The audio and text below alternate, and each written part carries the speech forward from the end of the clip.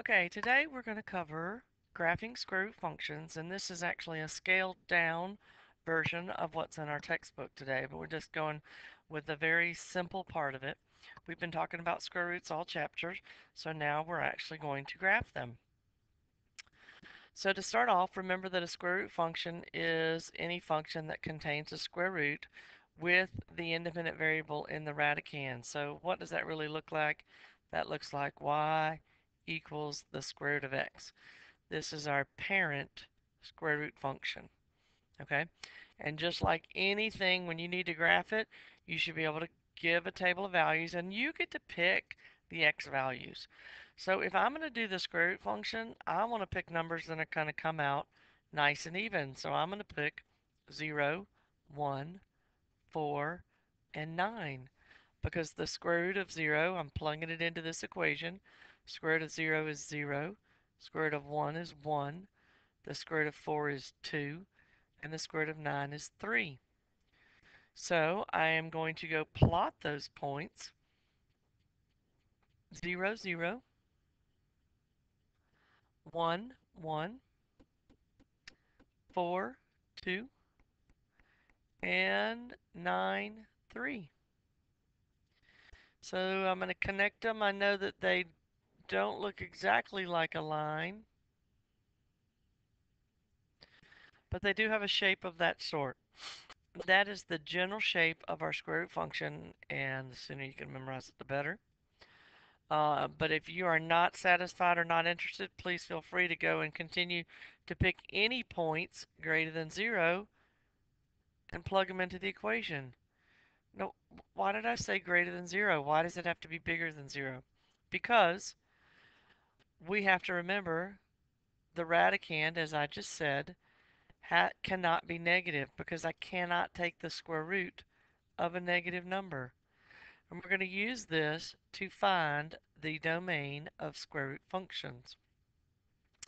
What is the domain? Remember when we're talking about x and y, the domain is all the values that we can plug in for x and still have a real function.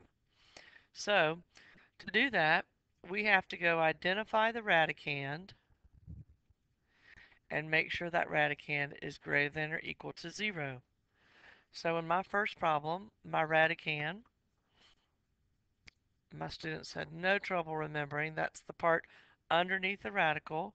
So that is 3x minus 9 has to be greater than or equal to 0. Then we quickly remember that we are going to add 9 to both sides.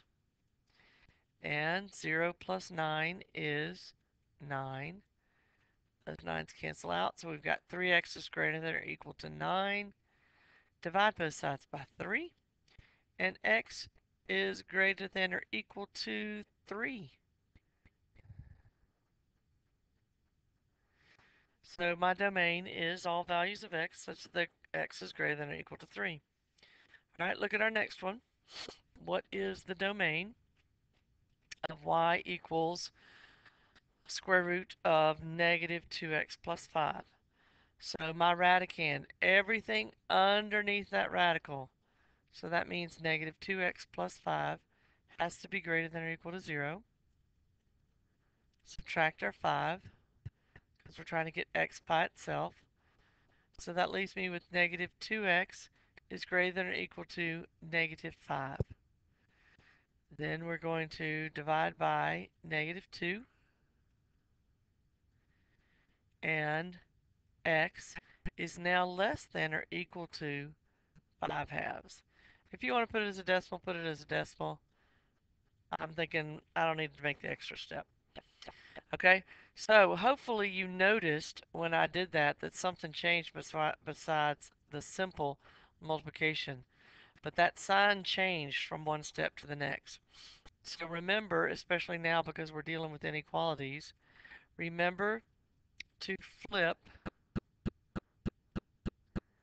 the greater than or less than when dividing or multiplying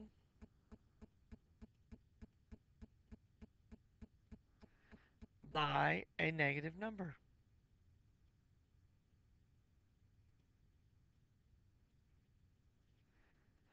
All right, that'll just help you get the right answer when you're working. Okay, so moving along, we're going to talk about our graphs. We have our parent function that we just talked about, y equals the square root of x. And we have some key points. And the key points are really 1, 4, 9, 1, 2, 3. Because the vertex or that starting point is 0, 0 until, we'll talk about that in a second. Um, we have talked about the a. When we had an a being multiplied, we talked about a lot with our quadratic functions and our parabolas. But that a value affects the y. And we remember that we do the same thing to the y. So we multiply each y value by this a. And of course corresponding to x, and that part won't change.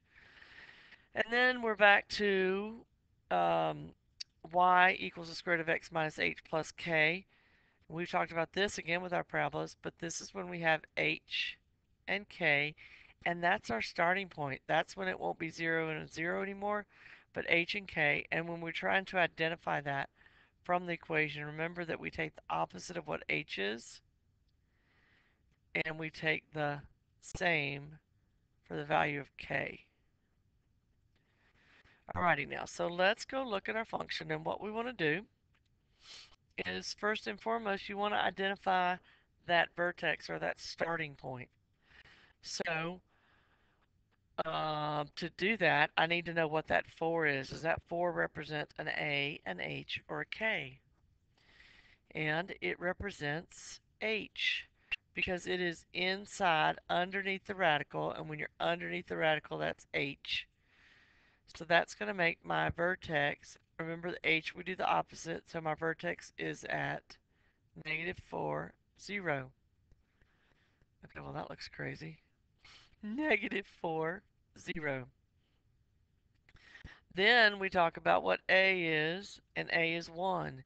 And if A is 1, I get to use my key points like they are. 1, 4, 9, 1, 2, and 3. So negative 4, 0 is my starting point. 1, 2, 3, 4. And then from that point, I always start back. This is what I'm going to go over and up. It's not the actual plotting of the point. It's over and up from the vertex. So if I go over 1, I'm going to go up 1. If I go over 4, I'm going to go up 2. If I go over 9,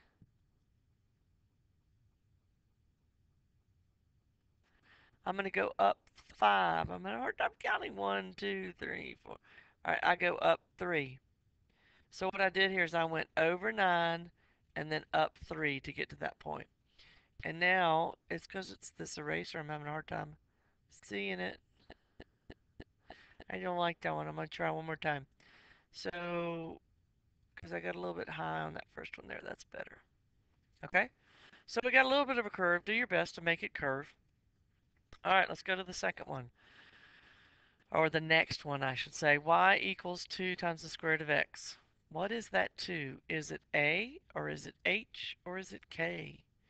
And hopefully you said A because it's multiplying the radical. It's not adding or subtracting like the other two.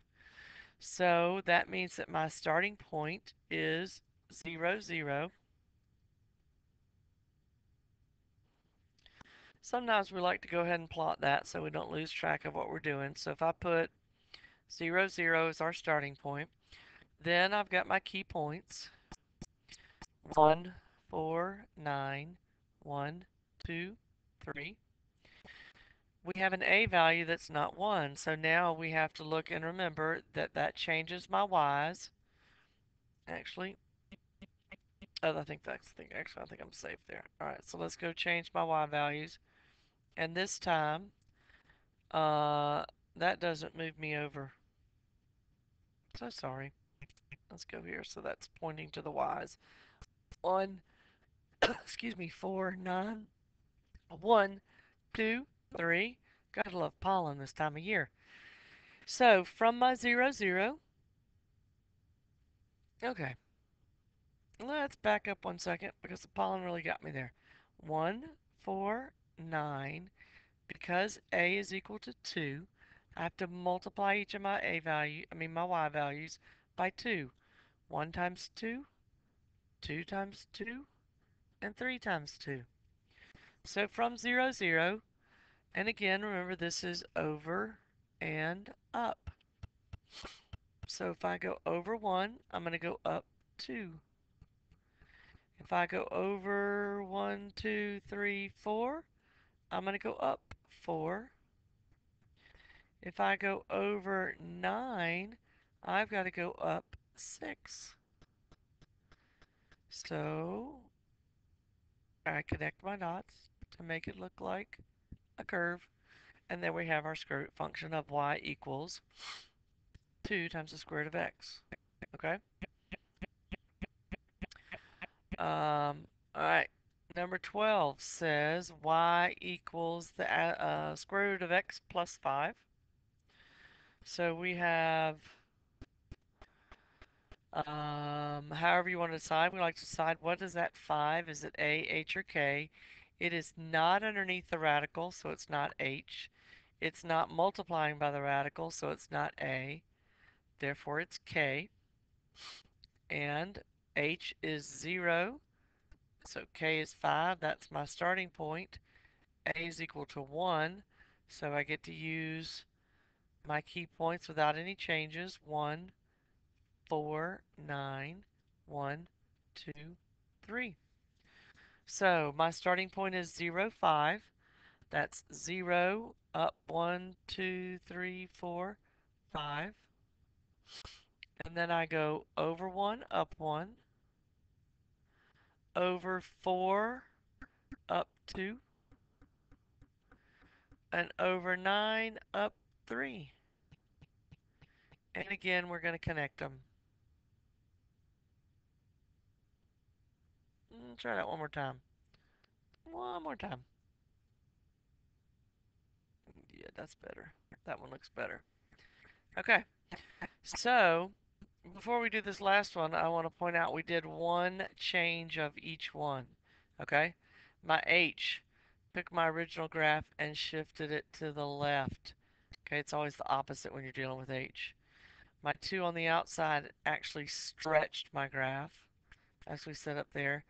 And then K affects my Y value, so it took that graph and shifted it up, because my original function would be right there. So this is going to be a graph that's going to have everything in it. Okay, so this is my A, this is my H, and this is my K. My vertex is 6, 1, and A, of course, is 5. So I have my original key points of 1, 4, 9, 1, 2, 3. And I'm going to change my y values. 1, 4, 9 are my x's, and a is equal to 5. So I'm going to multiply each of these numbers by 5. So 1 times 5, 2 times 5, 3 times 5. And again, this is my over and up. So where's my starting point? Starting point is the vertex of 6, 1. So that's over 6. 1, 2, 3, 4, 5, 6, up 1. And from there, I'm going to go over 1, up 5. Over 1, up 1, 2, 3, 4, 5. And over 4, up 10. So I go up 10 from there. It's just one off of my graph. And we go ahead and graph it so we can just get some idea of what it's going to look like. And there we have our graph. So that's applied all of our changes to it. And we have now summed up graphing square root functions.